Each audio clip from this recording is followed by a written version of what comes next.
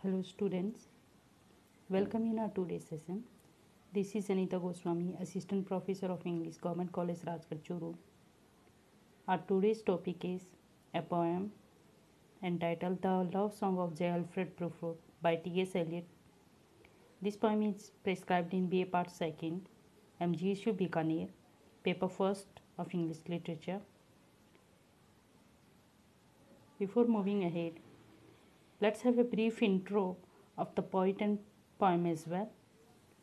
So, our today's session is actually an introductory session where we will discuss about a brief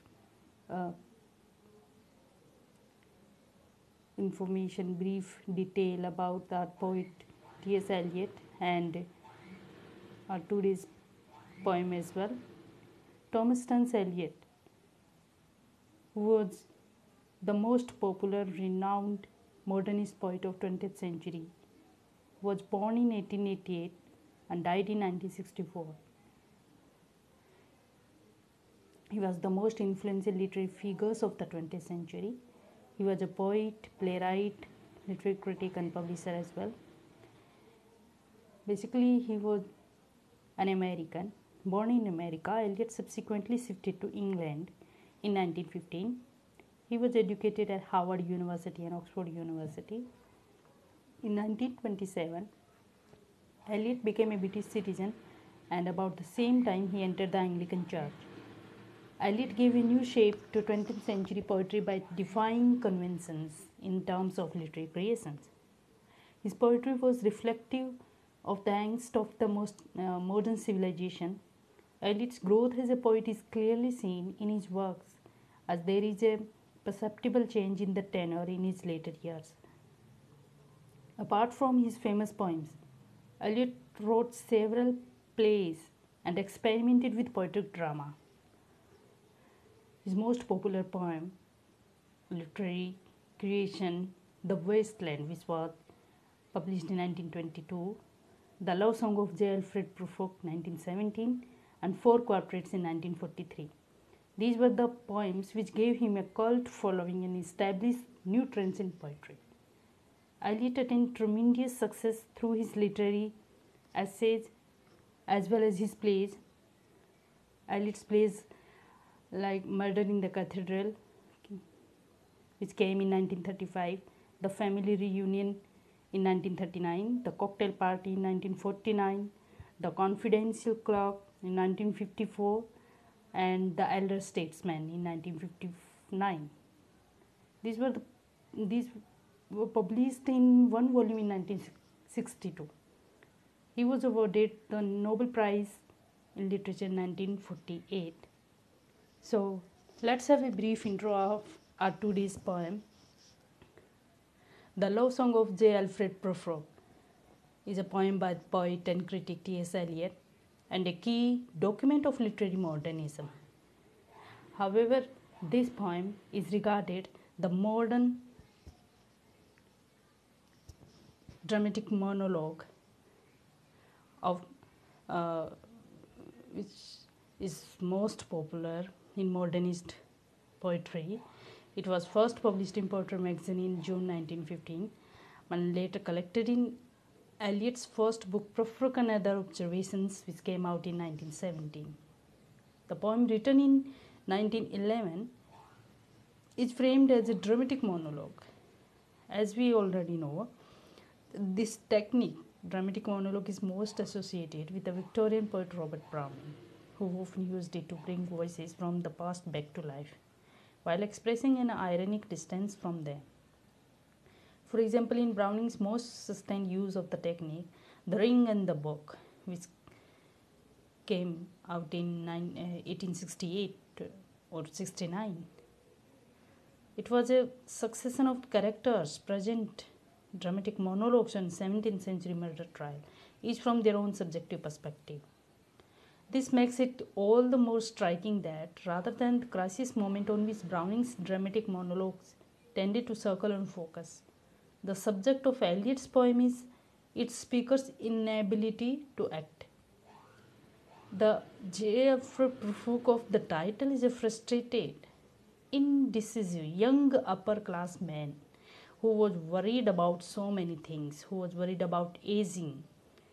As we will go through the text of this poem, we will find the line, "Though I have seen my head grown slightly bald upon a platter." So interestingly, Eliot expresses this worry, the sense of already being too late, in jarring imagery which mixes the contemporary fashion for surrealist images, which what seems to be the venerable biblical story of Saint John the Baptist. Indeed, though Prufrock seems nervous of the task of Michelangelo, Eliot has given his poem an extremely learned epigraph from Dante's Inferno. As we find that at the very beginning of this poem, there is an epigraph which has been taken from Dante's classic work Inferno. Yet often the imagery is mundane. In one of the poem's most memorable lines, he has measured his life out in coffee spoons.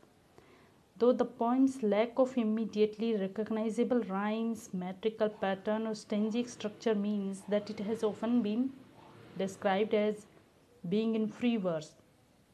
As we find that the whole poem is written in free verse, the poet and critic Craig Reynolds argues against this description, pointing out that it is actually strewn with rhymes and is mostly iambic or iambic for long stretches. So this is all about the different critical views of different critics regarding of this poem. So, however, at its most simplistic, here is a character, Prufrock.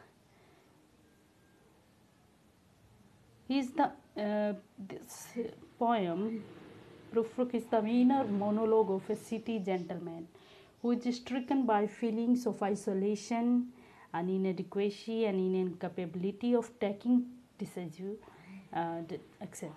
It is considered one of the most visceral emotional poems and remains relevant today, particularly with the millennials who are more than a little bit used to these feelings. As we can find that it is a variation on the dramatic monologue, a type of writing which was very popular from around 1570 to 1922. As examples of dramatic monologues include Marcel Proust, Henry James in Portrait of a Lady, Robert Browning's Soliloquy of Spanish Girls, the most infamous of all. There is James Joyce's Ulysses, for which the term stream of consciousness writing was invented. So here our Prufrock is an early prototype of the stream of consciousness writing, although it leans far more towards Browning's than Joyce. So this is all about the brief introductory part of our today's session, where we have discussed about a little of the poet and also the poem, the love song of Alfred Prufrock, as we find that it is one of the early poems of Eliot, aiming at exposing the sordid nature of modern civilization, the purposeless lives of people, and the monotony of routine in human life. So the poem also brings to limelight the hollowness, the hypocrisy of modern civilization.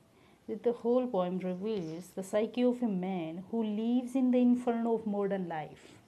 Prufrock, who is a citizen of Eliot's poetic world, a thorough representative of the disillusioned modern world. He is an incarnation of modern man, though well educated, over civilized, highly eloquent, but emotionally sterile at the same time. So thank you, students. This is for now, and in our next session we will go through the text of this poem. So that's all for today. Thank you.